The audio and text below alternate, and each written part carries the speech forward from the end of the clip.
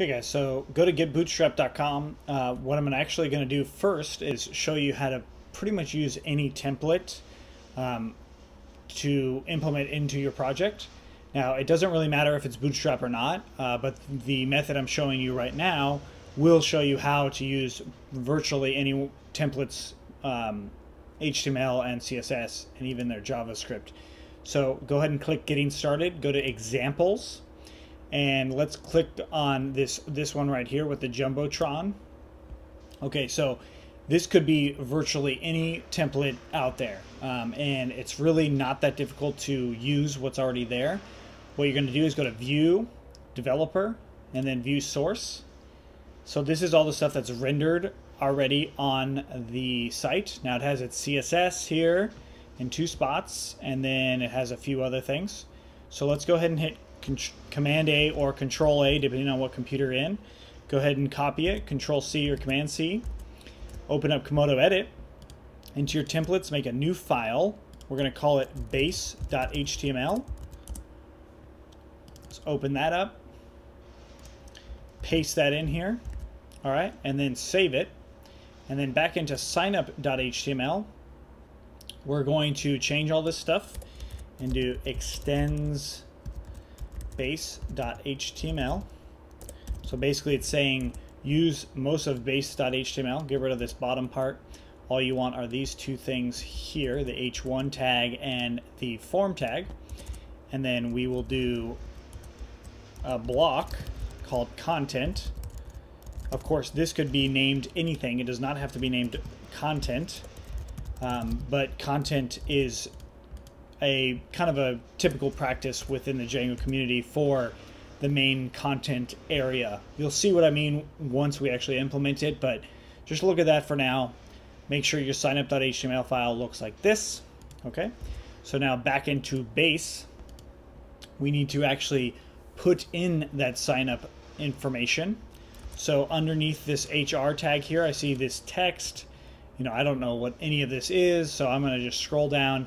Underneath this HR tag, I'm going to do block content.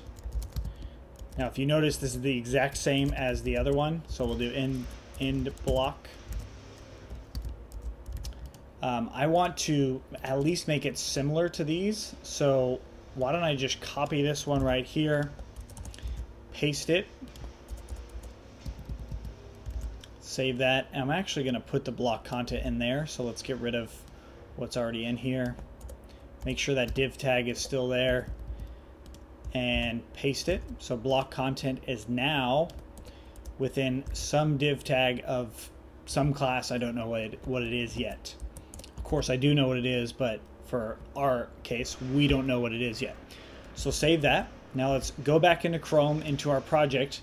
Now this should change a little bit. We don't know how it's going to change, but it's going to change. So if we do a refresh, it did change. It moved, toggle navigate. It has all this stuff now in it, and that should make sense. I mean, if you look at here, all this file has a lot of stuff in it, and signup extends this file, so it's going to do that.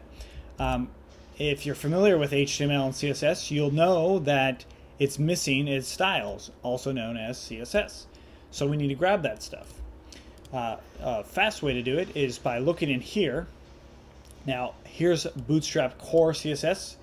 If we click on this, it will show up on the Bootstrap website, but if we go to ours and do Inspect Element, and,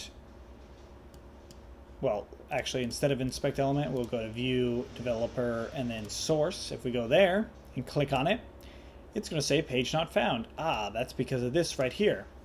We actually need it to be in our static files, because it's a static file, and it's still going to pull up Page Not Found, so we need to do some stuff. Let's go back into the live version. So again, the source here, click on that, it's going to pull up the CSS. So we'll do File, Save Page As.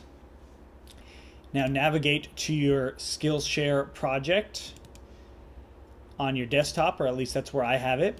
You should have a folder in here called static.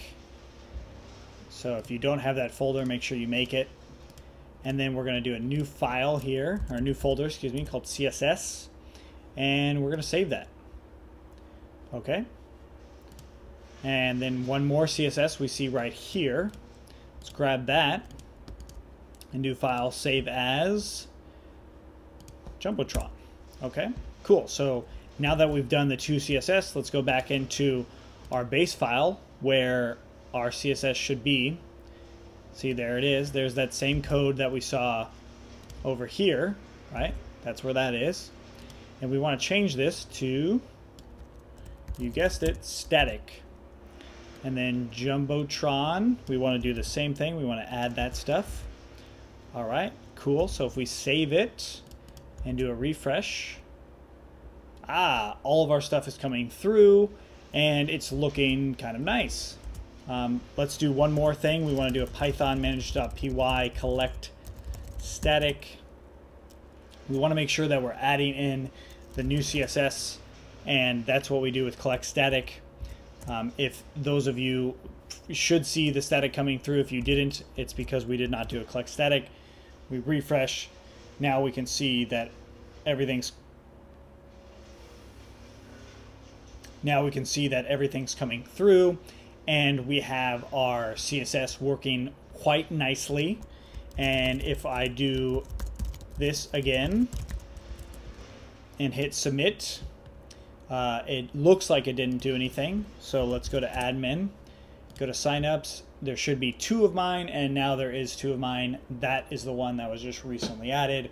If you don't believe me, you can go back and change this to whatever.com, hit submit, go back into the admin, and whatever.com is working. Cool. Not quite done yet, because if you remember, if we do a refresh on our on this in here, we have a couple things. We have a fave icon that's not coming through. We'll worry about that later.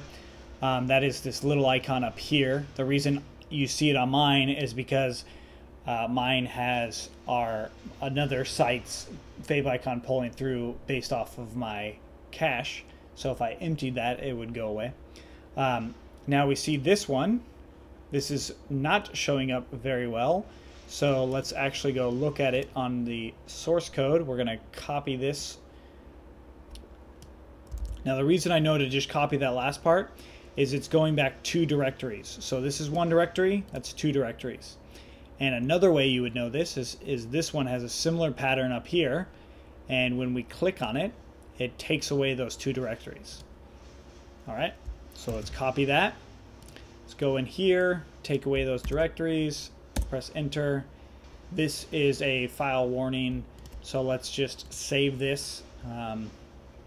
And in our static, we're going to make a new folder, JS for JavaScript, and let's save it in there. Let's see what other JavaScript we need. Let's scroll down to the bottom. We have jQuery JavaScript and Bootstrap. I'm going to get a local file of jQuery's JavaScript, so let's go ahead and click on that. And then go to File, Save Page As, JavaScript. We're going to keep it, look at the name of it. All right, let's save that. We can close that file. And now we want the Bootstrap one, and then we'll do it again. File, Save Page As. Save that. Cool. And then we go back into Komodo Edit, scroll all the way down, and we're going to change this because we have this file.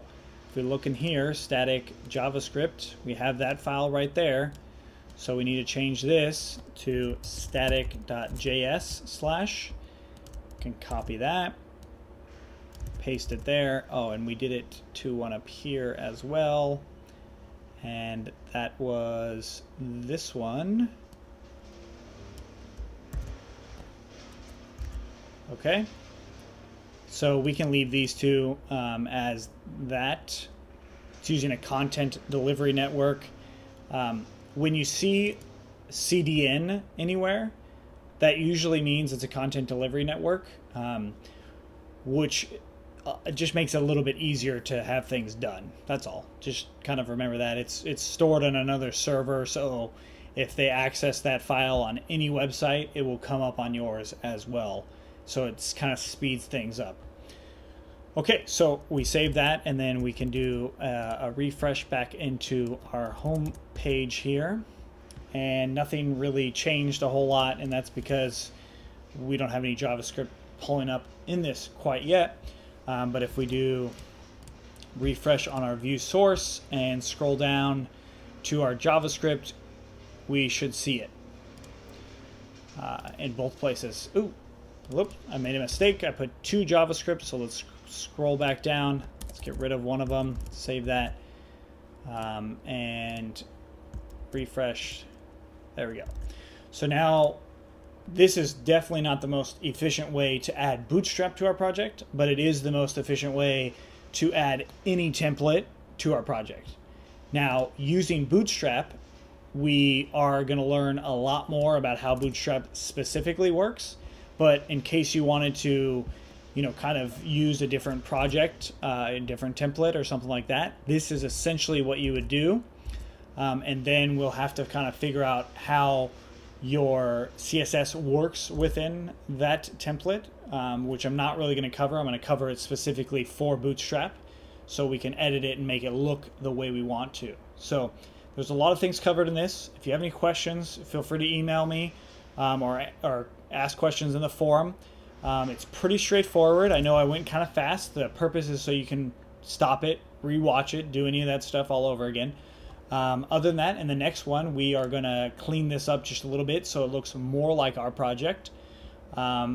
If you want to kind of experiment on your own, I recommend that you do so. Come in here and just look for text that looks like you can change it. And Komodo Edit makes it really nice and puts all that stuff as black.